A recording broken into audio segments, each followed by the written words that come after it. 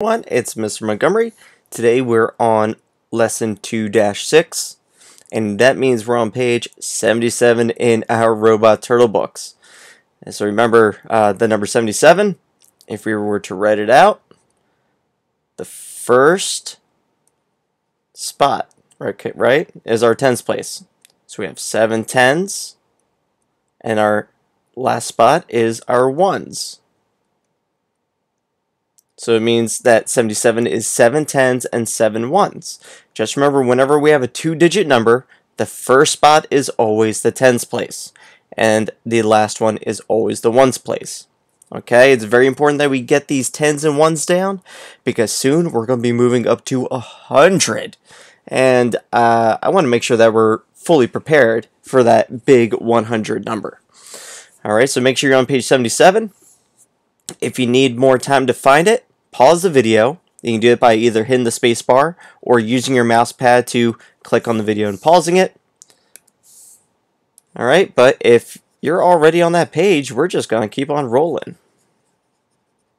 Okay, alright, so as you can see, I already made a number line.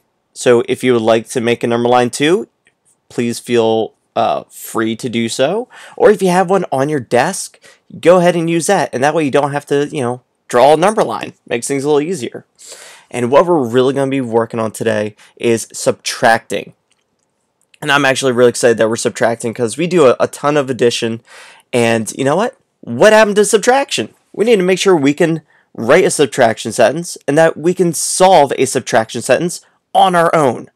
So if you guys know how to use a number line and you're very good at it, you're going to think that today's lesson is very easy and you might even have a little fun, right? Sounds crazy. Fun and math. Who would have thought? All right. So let's read this little story problem, and as we read, make sure you're telling me to stop when you hear something important, like, a number maybe, okay? There are 5 people on the bus. Wait a minute, did you say stop? I sure hope you did, because we did say read a number, and that number is 5.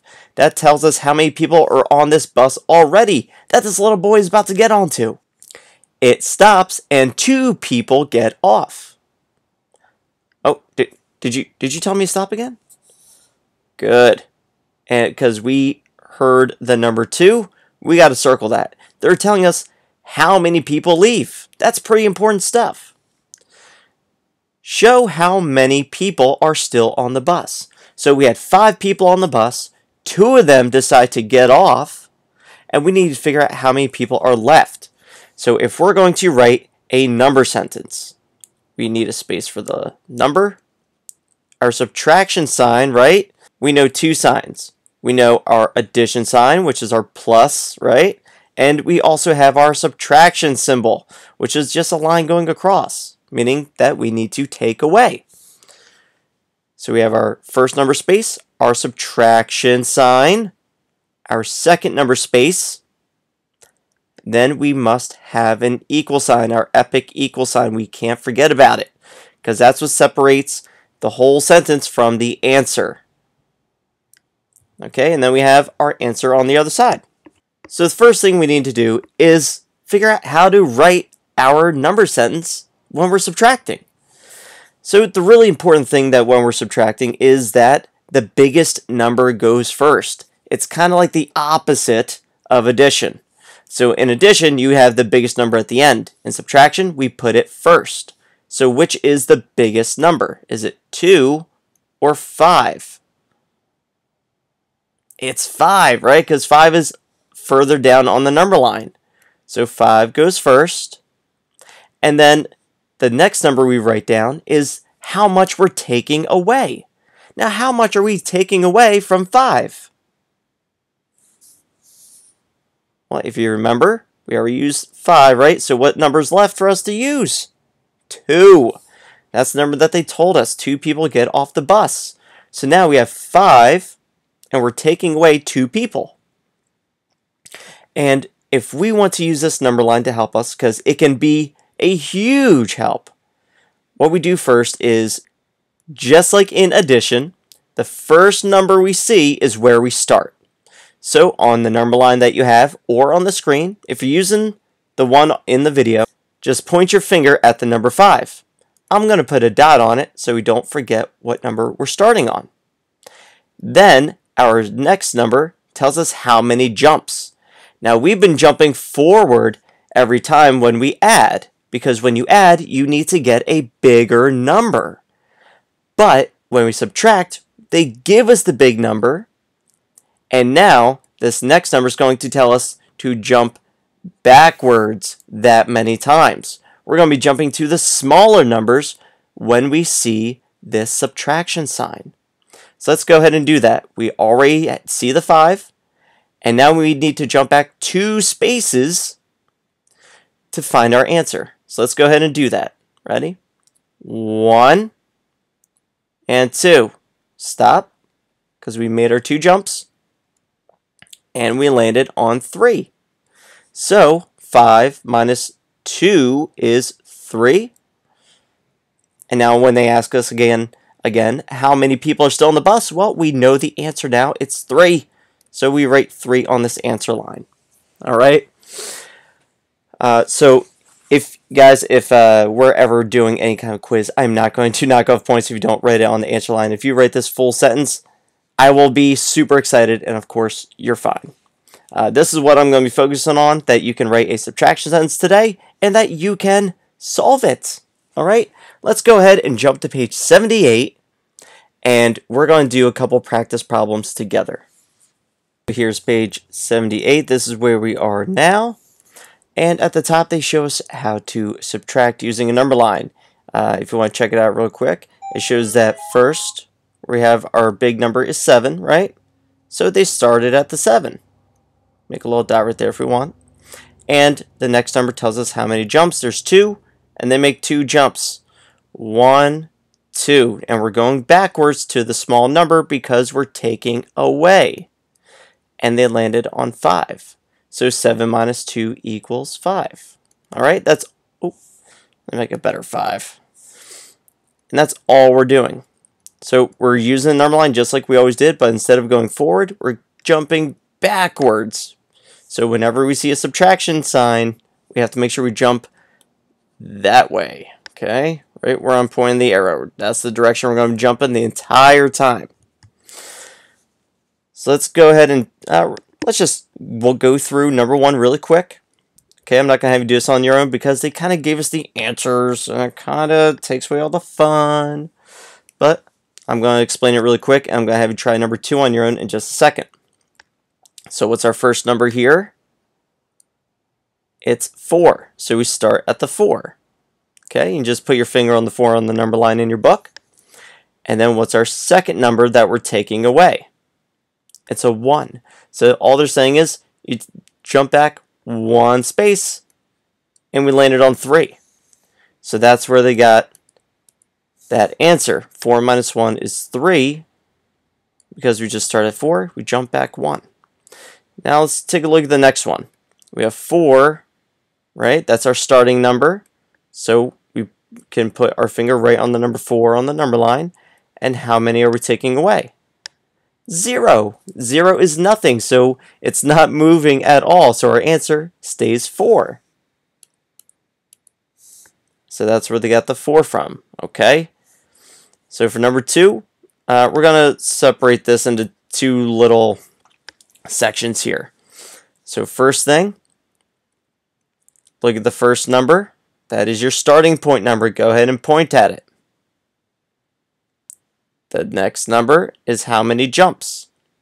So we're starting at 6, and it's minus 0. Go ahead and solve this on your own, and then we'll go over it together.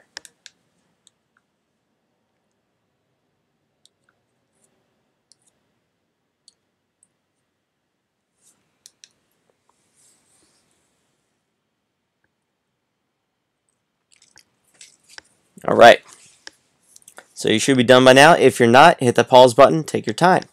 So let's do this together. 6 minus 0. So we start at 6 because that's our first number. Okay? And how many jumps? 0 jumps. We're not moving.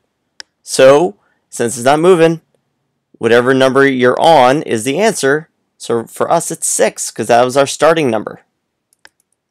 So 6 minus 0 is 6.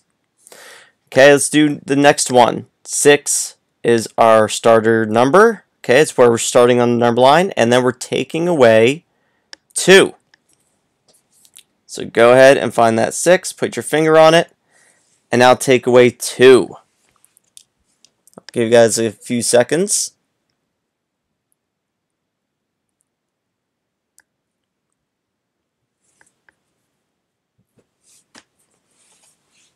Alright, should be done by now. If not, as always, just hit the pause button until you're ready, then hit play. So we start at 6, and we're jumping 2 times, because that's our second number. And which way are we jumping? Are we going that way or backwards? We're going backwards the whole time, because we're taking away. And when we take away, we have smaller numbers. So let's jump 2 times. Ready? 1, 2, and stop. We landed on 4. So now we know that 6 minus 2 is 4. See, that's all there is to it, guys. That's it. This time I'm going to have you do all of number 3 on your own. Do 9 minus 5. 9 is your starting number. 5 is your takeaway. And then also do 9 minus 3. Go ahead, do both of these problems on your own.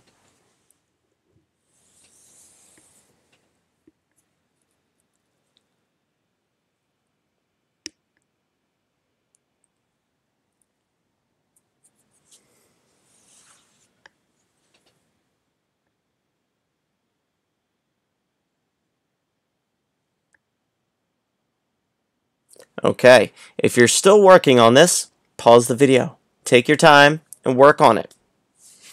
And then when you're done, hit play. If you're all done, maybe you're a very quick mathematician, we're going to go over each one together. So let's go over this one first, okay? 9 minus 5. 9 is our start number. So we put our finger on 9. And 5 is how many jumps we're making, right? And since it's a minus sign, we're jumping backwards. So let's go ahead and do that. 1, 2, 3, 4, and 5. Now I stopped because I made 5 jumps, and I landed on 4. So 9 minus 5 is 4.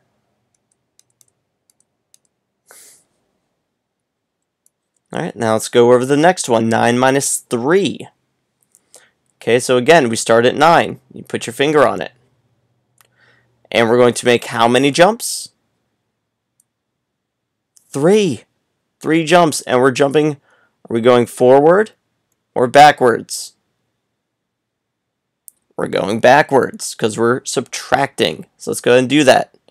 1, 2, and 3. We stop. We landed on 6. So now we know that 9 minus 3 is 6. Okay? Let's go to page 79. I'm just going to explain it to you guys really quick, and then I'm going to have you do some independent work completely on your own. Here's page 79. This is the page you're going to do on your own. I at least want you to do problems 4 all the way through 8. Okay? I'm not too worried about number 9. You can try it if you want, but I'm really not worried about it.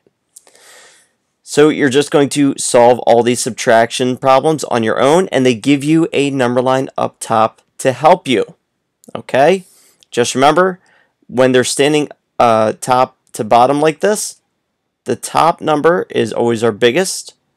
That's our starting number. And then the number at the bottom is how many jumps. Okay?